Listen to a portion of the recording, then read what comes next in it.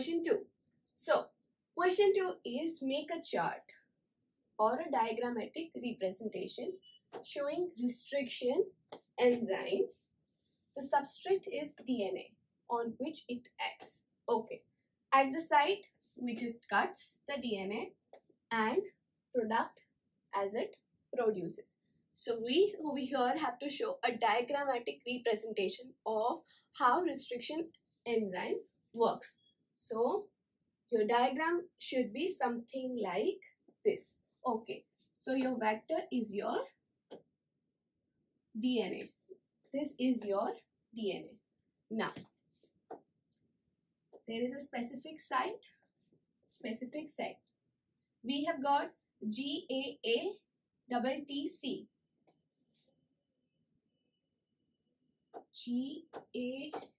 GAATTC.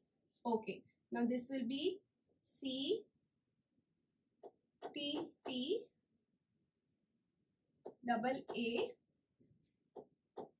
and G. Okay. Now we have got E. coli. Okay. Restriction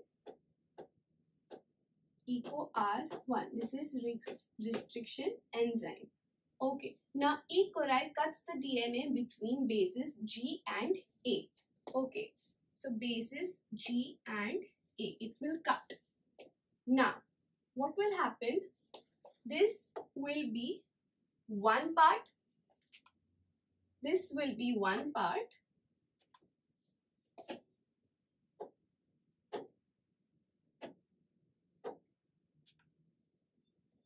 This will be one part. And this will be another part. Okay. So now let's separate the two parts. So we have got something like G, C, T, T, A, and G. And the other part is A, T, T, C. Okay. Now, what will happen is this formation is known as a sticky end. Why? Because it is not blunt. It is forming an L shape. So this formation is known as sticky end. So EcoR1 will produce what?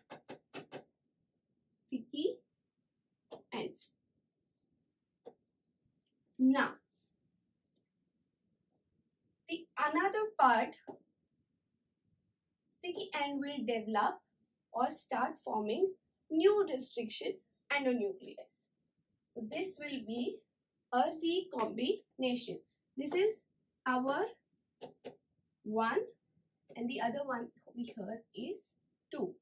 Now this will form a complementary strand here, forming AA, double T and C.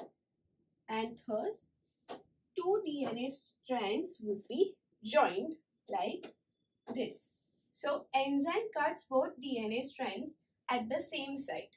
Now EcoR1 cuts the DNA between base pairs G and A. So they will form two different, we've got 2 DNAs, right? They'll form a scissor-like structure or an L-like structure and they'll sit into one another. Now, sticky ends are formed and lastly, they will be recombined. So this is your DNA fragment 1 and this is your DNA fragment 2. Both of them have the same site. It will recognize the same site. It will cut between G and A. Okay. It will form an L shape. Now this is your DNA fragment 1 and the rest is your DNA fragment 2. Okay, students? So just remember this point, that is EcoRI will cut the DNA strand between nucleotides G and A. Now both of these DNA pairs will have same site. It will identify, eco R1 will identify the same site and it will cut, it will form a sticky end, and lastly they will combine with one another. So students, this is your question number 2.